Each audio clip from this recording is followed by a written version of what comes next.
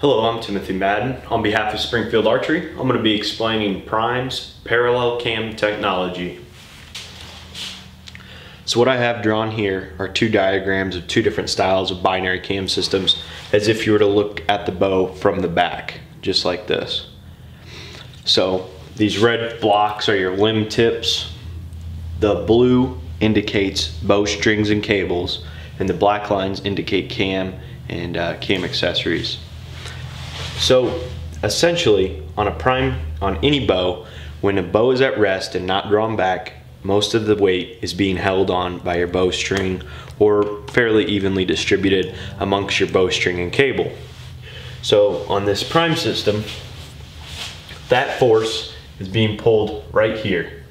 These are your two yokes that come off your bowstring. On this traditional 2-track binary cam system, that's being pulled right here, which is pretty close to the center of the limbs, if you can tell. Now, this is going to vary depending on bow manufacturer. Some bow companies are going to use thicker spacers here to get that closer to the center. Some are going to actually allow it to come over to the, if you're looking at a right-handed bow from the back on the top cam, back to the left a little bit more. That'll become more apparent as to why here in just a second. So as you draw that bow back, the reason we have let off is because you're holding onto the bowstring, and that weight from those limbs being flexed transfers over to your cables. Now your cables don't pull straight down like your bowstring does, they actually pull off to the side. So on Prime's system, your cable track is still right down the center of your limb.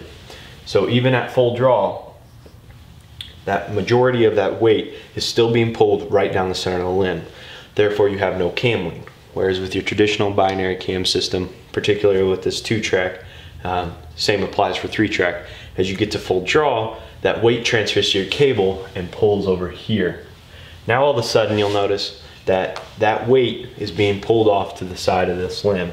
Therefore you're going to end up with cam lean, most commonly.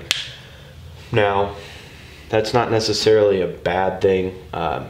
People don't like it. It can sometimes allow your bow cam to derail slightly easier, and it might end up causing some complications in tuning down the road. But that is why Prime has designed this parallel cam technology, and why that particular cam system makes sense when utilizing a binary cam system.